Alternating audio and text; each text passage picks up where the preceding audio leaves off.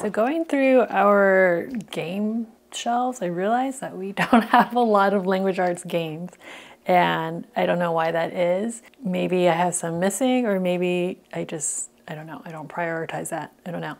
So in this video, I wanted to share with you some of the language arts games that we do play. If you're new here, I'm Xuan from the Homeschool Front blog, and this is my channel, Life in the Trenches, where I share all things about homeschooling and how you can make it simple and easy.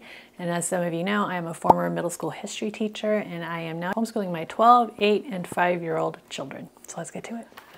Word searches, word searches. Word searches are a fun and easy way of practicing, like spelling and stuff. So love word searches, and of course Mad Libs. You can't go wrong with Mad Libs, learning grammar in a fun and amusing way.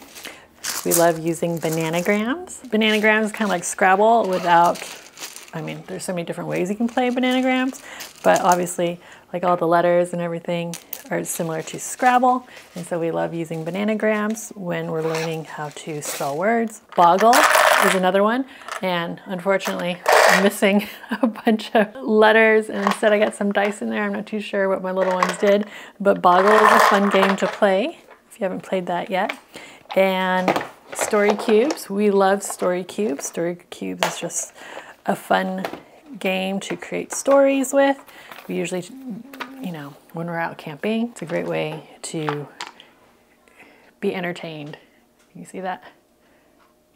There we go. Next we have Snap It or Snap It Up, which is like a word families game, and we just finished playing this, which is probably why my voice is sounding kind of froggy right now, because I talk too much.